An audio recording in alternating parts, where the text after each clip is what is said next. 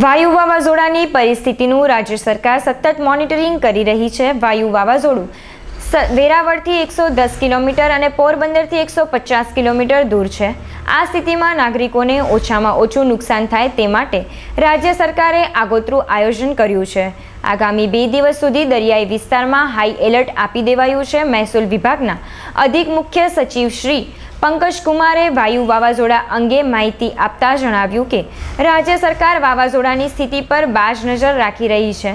Zero કેઝ્યુલિટીના ઉદ્દેશ સાથે દરિયાકાંઠાના વિસ્તારોમાં રાહત તથા બચાવની કામગીરી યુદ્ધના ધોરણે ચાલી રહી છે। વાયુ વાવાઝોડું વેરાવળથી 110 કિલોમીટર દક્ષિણ પશ્ચિમ તથા પોરબંદરથી 150 કિલોમીટર દક્ષિણ પશ્ચિમમાં સ્થિત છે। તેની ઝડપ 180 કિલોમીટર પ્રતિ કલાક છે। આગામી 48 કલાક સુધી તમામ જિલ્લાઓને એલર્ટ પર રહેવા જણાવી દેવામાં આવ્યું છે। કચ્છમાં પણ વહીવટીતંત્ર દ્વારા સંભવિત વાવાઝોડા અંગે તૈયારીઓ કરી લેવામાં આવેલ છે। આ અંગે ડિઝાસ્ટર મેનેજમેન્ટના મામલતદાર અધિકારી શ્રી પ્રજાપતિએ ચંચળ ન્યૂઝ સાથે વાત કરી હતી। અરબિયન સમુદ્રની અંદર ઊભું થયેલું જે આ વાવાઝોડું છે વાયુ, જે આપણા સૌરાષ્ટ્ર કોસ્ટ અને આપણા કચ્છ જે છે એ વિસ્તાર તરફ આગળ વધી રહ્યું હતું, જે અન્વયે તંત્ર દ્વારા જે છે તમામ પગલાં ભરવામાં આવેલા છે। સ્થળાંતરથી શરૂ કરી અને લો લેઇંગ એરિયાઝ જેને કહેવાય છે એ તમામ એરિયાઓની અંદર ઇવેક્યુએશન્સના પ્લાન દ્વારા જે છે લોકોનું સ્થળાંતર કરેલું છે। હાલના તબક્કે જે છે આજના દિવસે જે વાવાઝોડું જે ડિપ્રેશન હતું એને લેન્ડફોલ નથી કરેલું સૌરાષ્ટ્રના કોસ્ટ પર, એનાથી થોડું દૂર રહ્યું છે। પરંતુ તંત્ર સંપૂર્ણપણે અત્યારે ખડે પગે ઊભું છે।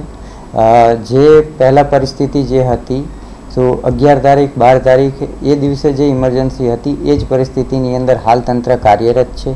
ક્યાંય પણ રિલેક્સેશન્સ અત્યારે ગણવામાં નથી આવ્યું।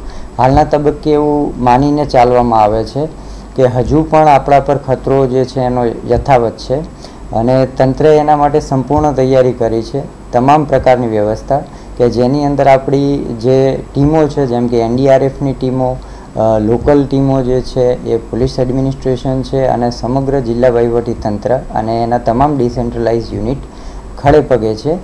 લોકોને જે છે સેફ જગ્યાઓમાં પૂરતા પ્રમાણની અંદર ખોરાક, પાણી અને અન્ય સુવિધાઓ ઉપલબ્ધ કરાવી રહ્યા છીએ।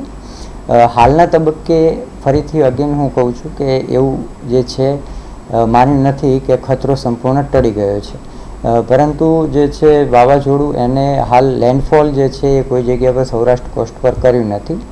હાલની સ્થિતિએ સાયક્લોનિક એટલે ચક્રવાતના કારણે થતો વરસાદ થવાની શક્યતા કાંઠાના વિસ્તારોની અંદર રહેલી છે અને એના કારણે થઈ અને આ પરિસ્થિતિને ફરીથી સિવિયર અથવા ઇમરજન્સી પરિસ્થિતિના ભાગરૂપે જ તંત્રએ લઈ અને 24 કલાક એને પેટ્રોલિંગ, એની સાથે સાથે બનતા તમામ પ્રકારના જે સ્ટેન્ડ બાય એક્શન્સ જે છે એ તંત્ર અત્યારે ઇનિશિએટ કરી રહ્યું છે।